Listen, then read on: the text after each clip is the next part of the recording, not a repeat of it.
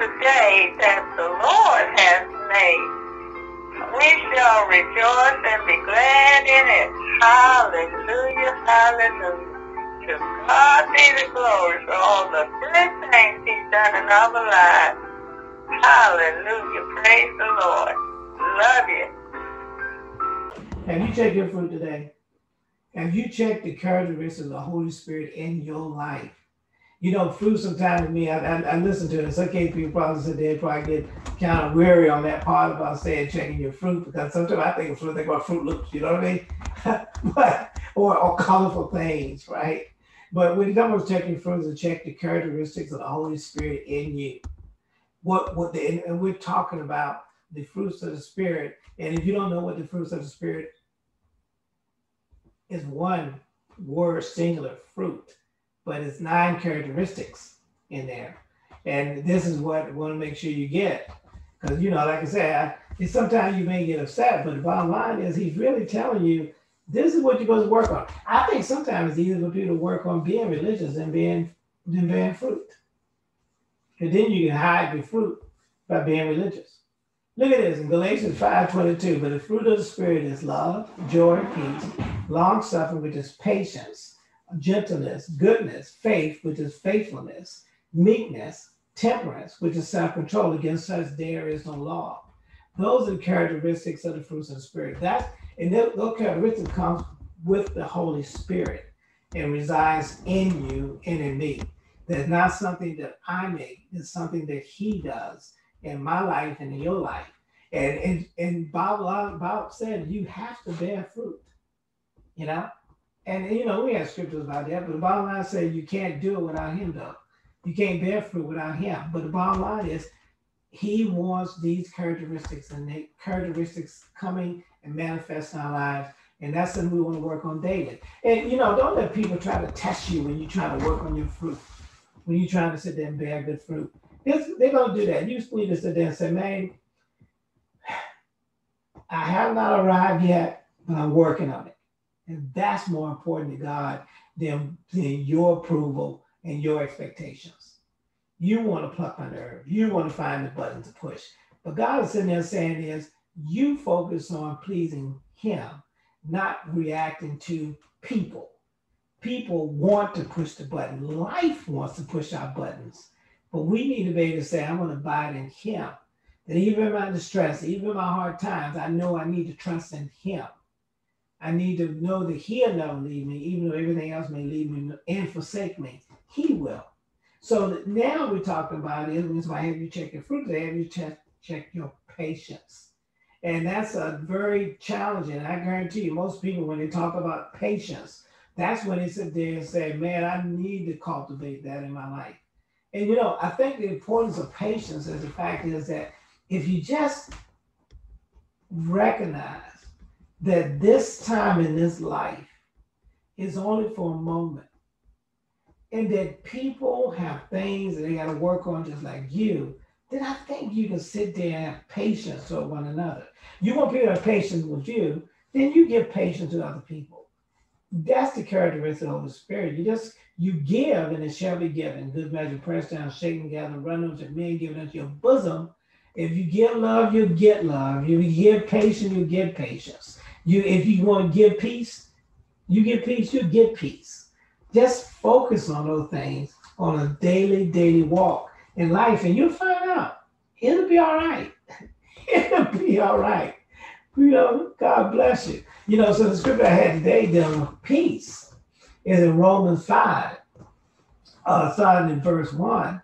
They got a subtitle here. They're talking about peace with God through faith. It says, verse 1, therefore, being justified by faith, we have peace with God, our Lord Jesus Christ, by whom we have access by faith into what? His grace, where we stand, and rejoice in hope of the glory of God. And not only so, but we glory in tribulation also, knowing that tribulation does what? Worketh patience. You're going to go through tests, but it helps build your patience.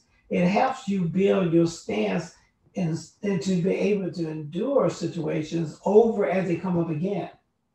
Look at this. It said, verse 4, and patience experience hope, knowing that it's going to be all right. I know I'm going to get through this. I know he's going to bring me through. It's going to be all right. And that's from experience. So patience of dealing with people, different types of people, just use your experience to help you understand that your hope is in him, God Almighty. Verse 5, and look at this. Hope maketh not ashamed.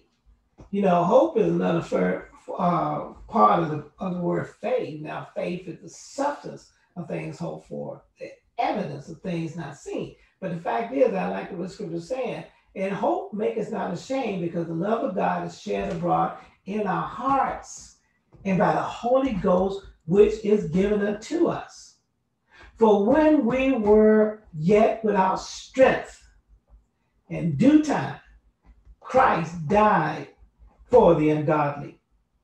See, maybe you not been in that area called ungodly, but I have. And therefore, he died for the ungodly. See, he didn't die for the super saint. The super saint became super saint through Jesus Christ. He didn't die for religious people. People became religious because they came into, or they accepted Jesus Christ in first life, and they took on the character and mannerism of religion. But in reality, he died for the ungodly. And some people forgot that that's where they came from. Tell me about it.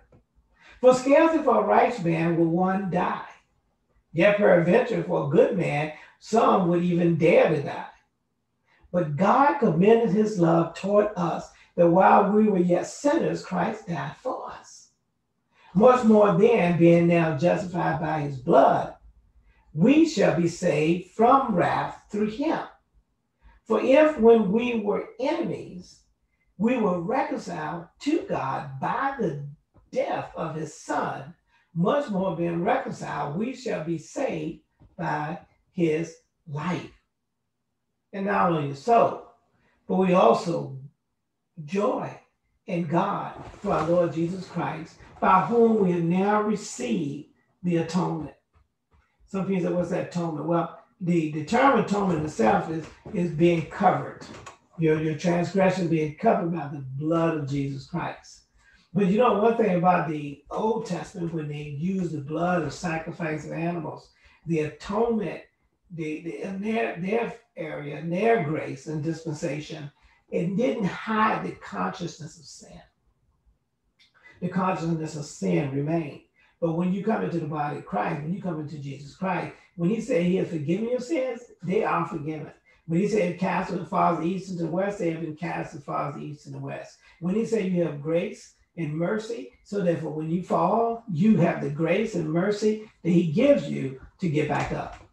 That's the part about having the patience toward one another, because that's what he gives us. Some of us been in the body of Christ for a long time, but think back about how you came in. Think about where you were. Think about what shortfalls you may have in your life. God is in there saying is, my patience possesses the soul.